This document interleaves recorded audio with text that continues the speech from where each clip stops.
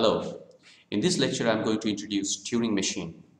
Turing Machine was proposed by Alan Turing in the year 1936.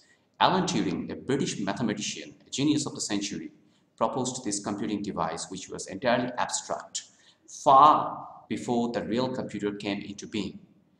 Turing Machine corresponds to type 0 grammar. As of this time, we all know the different grammars available under the hood and different grammars which were categorized by Chomsky. Type 0 grammar is the most general grammar. It's actually for the unrestricted language. So Turing Machine is the format of unrestricted language, and therefore it can accept all types of language. That means language that is generated by type 1, type 2, type 3, and obviously by type 0. Turing machine can be realized as an input-output device or as an acceptor device. When we are considering Turing machine as an input-output device, obviously we can get some output corresponding to some input. And when we are considering Turing machine as an acceptor device, it can accept a string corresponding or belonging to some language. This is the famous statement that is popularly known as Church-Turing statement. States that what could normally be called as an effective procedure obviously can be realized by a Turing machine. That means if it's an effective procedure, that means it is having step-by-step logics that takes you to some desired goal, then obviously it can be realized using a Turing machine. So we can build a Turing machine for this particular procedure. If not, then the problem is not solvable. That means for every solvable problem, if we can write a procedure for that particular solvable problem, we can build a Turing machine as well. If the Turing machine cannot be built for that particular problem, then the problem is not solvable. So we cannot construct a Turing machine for a problem, then the problem is unsolvable. It's not an algorithm unless and until we can construct a Turing machine for this. A Turing machine consists of an infinite tape, which is infinite in either direction. Now, when we will be considering Turing machine as I/O device, then we will be considering this tape as infinite in both the direction. Now, when we consider the Turing machine as accepting device, we will consider this tape infinite in one direction. Now, we can prove that. It can be proved that infinite tape in either direction is equivalent with infinite tape in one direction, whatever it means. So a Turing machine is consisting of an infinite tape that contains the tape symbols, which are initially the inputs for the Turing machine. The cells contains some input symbol. Here you can see that it's from A1 through A7. These are the input symbols. The B corresponds to blank cells. And there is a finite control that goes on reading these input symbols, and these finite control, the head of this finite control can move in either direction, to the right or to the left.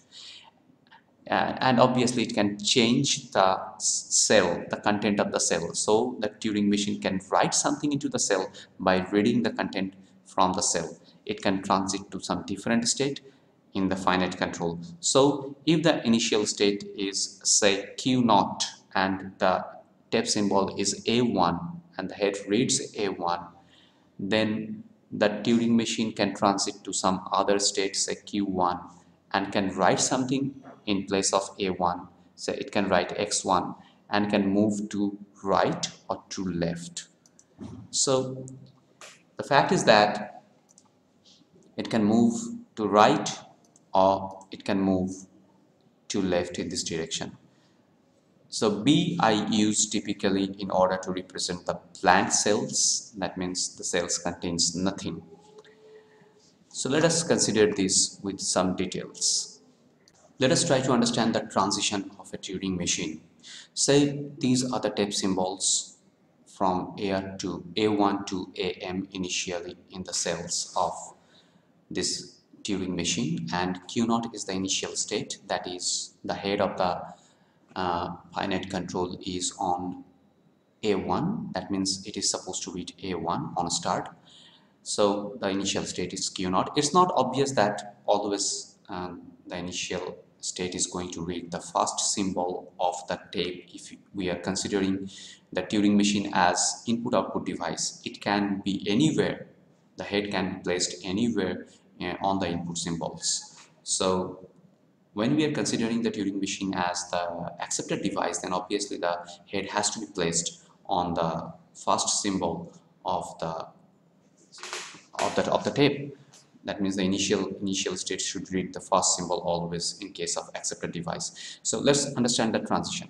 So Q0 on reading this A1 can move to right or can move to left. Now we are considering in this case it's going to move towards right, and it can change the cell content. So it is changing the cell content from A1 to X1, and it is moving towards right and changing its state from Q0 to Q1. So this transition rule can be therefore written as delta Q0 A1, and it goes to Q1. It is changing the cell content to X1 and moving right. So this is the transition rule, and this is the style of writing the transition rule in typical format. That means it was at state Q0 on getting the symbol A1, on reading the symbol A1 in the cell. It is going to state Q1 and it is writing the content of the cell X1 and moving towards the right. So now if it goes from Q1 to Q2, say on reading A2 instead Q1, it goes to Q2 and moves towards right, then obviously we will write the delta rule in this way. It's Q1 and it's getting the symbol A2, so it moves to Q2, and say it is rewriting the cell content to X2 and moving right. So obviously we will be doing this in this way. So it goes towards right, changes the A2 to X2. So obviously the cell content gets changed to X2 and it moves towards right here with the state Q2. Now it may not change the cell content as well. Say the next rule is something like that. Say it's on Q2 and it is getting a symbol A3. It moves towards right to say Q2. That means it remains in the same state and it does not change the content of the cell at all, just moves towards right. So if in Q2 it gets the symbol A3, it remains in Q2, it writes A3 into the cell, that means the cell content remains same and it moves towards right. So what happens, it goes towards right in this way, the cell content remains same and it goes here with the same state Q2. It may change to some different state as well. Now so the next rule is something like that. It's in Q2, it is getting A4, it goes to say Q1 and it is changing the symbol to Y2 and moving left.